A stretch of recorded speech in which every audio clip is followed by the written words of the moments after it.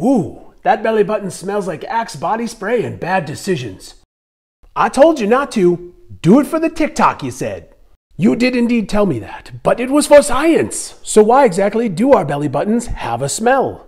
Well, it turns out that the man cave, or your she shed, are prime real estate for bacteria, yeast, and fungus. I can feel you getting grossed out. But there's a buzzword that'll make you feel a lot better. It's your skin's microbiome. See? Not so bad now, is it? A fast aside, cellulite, not a pathology, and can still be beautiful. Just like bodies, your skin's microbiome comes with an incredible amount of diversity.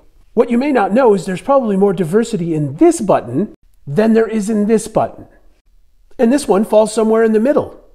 And that's because this one is simply a better hiding spot. And this one, because it's an outie, is a little less hospitable.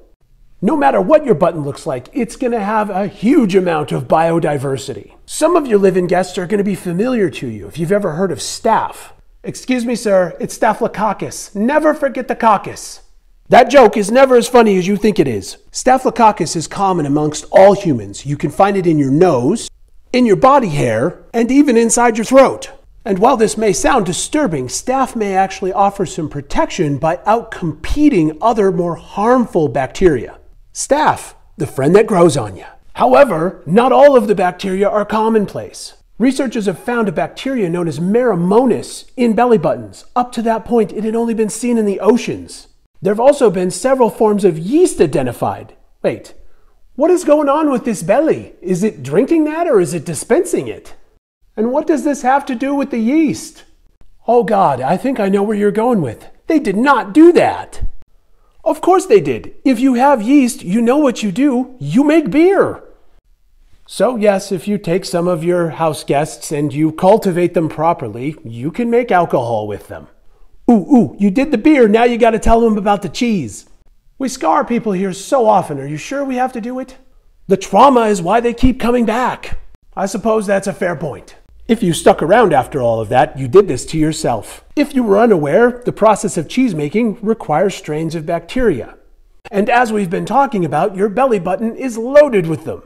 So if you are an enterprising foodie like these people, you can take that bacteria and make your own cheese. You've heard of selfies, this is self-cheese.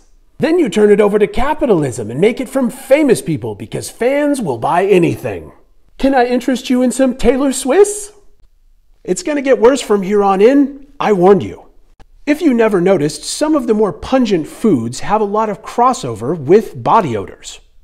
This is especially true for your foods that are preserved or fermented, like yogurt or pickles or cheese. And that's because when you preserve or ferment something, you're basically feeding those bacteria, and they are producing, wastes and gases. Your belly button, or as it's known in the bacterial world, the pantry, is chock full of hair, dead skin cells, oil, and moisture.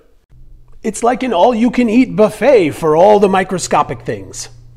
And in general, all of this is okay because it's sort of a balanced ecosystem.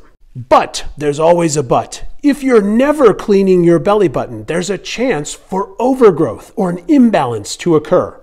And when that happens, this area can become a haven for things like strep.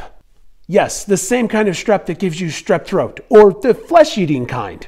And because this area is dark and moist and relatively low in oxygen, it also makes a good environment for yeast. So yes, you can get a yeast infection in your belly button. You really are just all about the trauma here, aren't you? Some people call it trauma, I call it knowledge. But don't despair, this is an easily solved problem. You need to be cleaning your belly button once a week with some mild soap and water, and then you dry it thoroughly when you're all done. If you're one of the many people who finds all of what I said aberrant and don't want anything or anyone anywhere near your belly button, at least give it a spritz of soap and then spray it out with something.